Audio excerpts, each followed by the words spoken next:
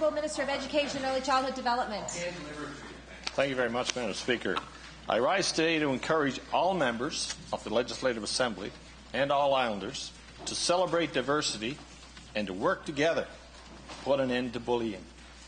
Today is the International Day of Pink, a day to bring awareness to the issues of bullying, discrimination, homophobia, and transphobia in our communities.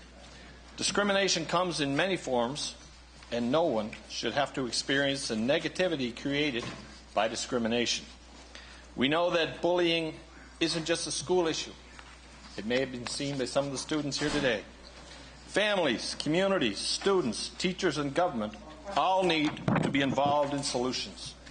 We need to work together to promote an open, accepting, and respectful society, not just on the Day of Pink, but every day.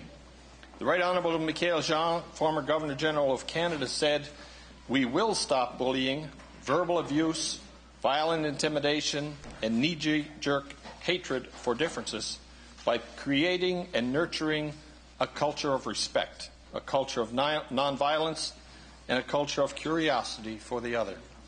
Our school curriculum helps students make well-informed choices about their own well-being and the well-being of others.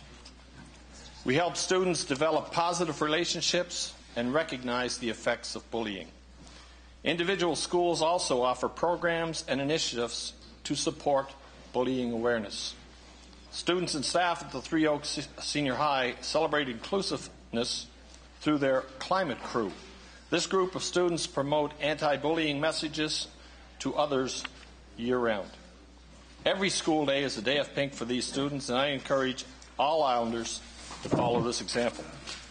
We should celebrate diversity in our schools, communities, organizations, and workplaces every single day. Day of Pink is more than just about celebrating diversity. It's also a commitment to being open-minded, accepting differences, and learning to respect each other. For more information, please visit the website at www.dayofpink.org. Thank you very much, Madam Speaker. Thank you, Minister.